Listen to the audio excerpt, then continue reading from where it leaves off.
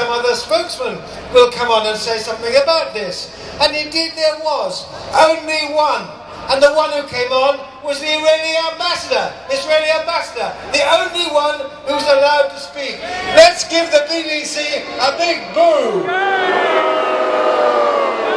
It deserves a boo.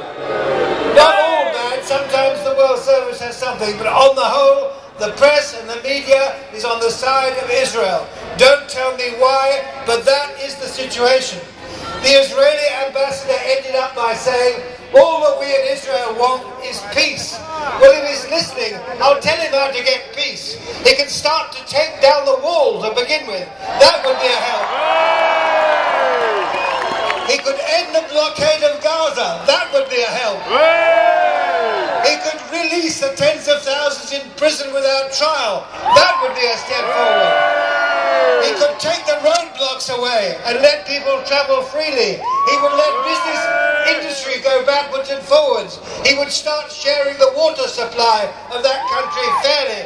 All those things might bring peace.